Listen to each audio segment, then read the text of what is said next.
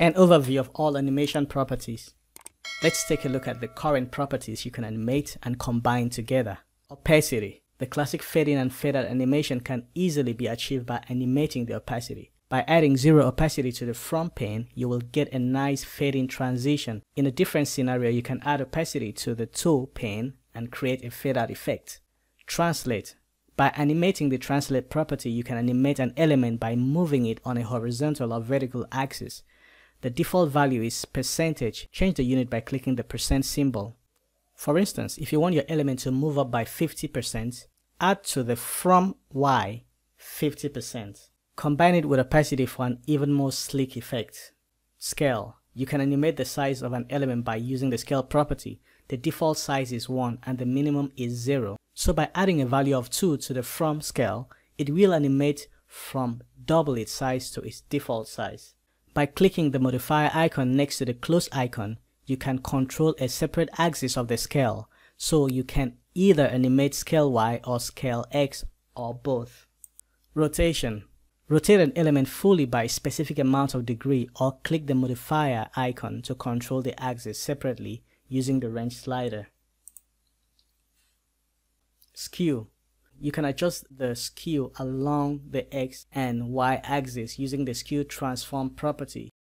You can use skew X or skew Y or both together. Dimensions. Animate the height and or width of an element by using the dimension value. You can use width, height, or both at the same time. The default unit is %. Click the unit to change between all kinds of other units. Please note it's usually recommended to use scale Y or X for changing the size of an element, as animating the width and height affects the layout as well. Background position. You can animate a background position to create a background parallax effect in combination with a scroll trigger and lock to the scroll bar. Background position is a standard CSS property and may require adding both X and Y to work properly.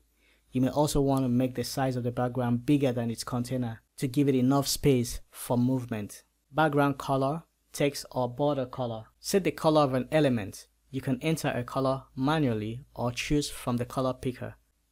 Filter. Create advanced animation and effects by adding CSS filters, for example, blur, brightness, contrast, grayscale, hue rotate, invert, saturate, and sepia. Note: be careful when using excessive number of filters as they may affect performance on slower devices. Repeat. By adding a repeat into the mix, you can create a looping animation. Repeat only on a specific number of times and add a delay in between each repeat. You can also enable the yo-yo effect, which basically plays the animation forward and reverses itself and then again forward.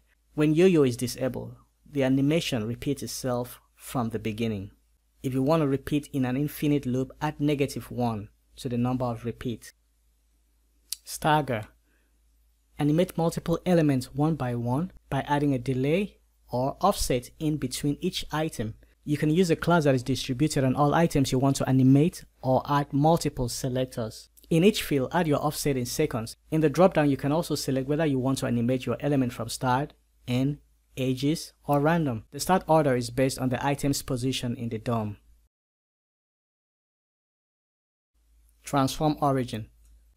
Transform origin allows you to control the starting position of your transform properties, that is translate, scale, or rotation, by setting a transform origin to 0, 0, top left corner, and using the rotation, your element will rotate around the top left corner instead of the center. Custom property. Add any CSS or GSAP animatable property here. Include the property name on the left field and the value to the right field. You can add another row by clicking the plus icon at the top, and you can remove the property by right-clicking the input field. Ease. Make your animations more interesting by using different ease styles.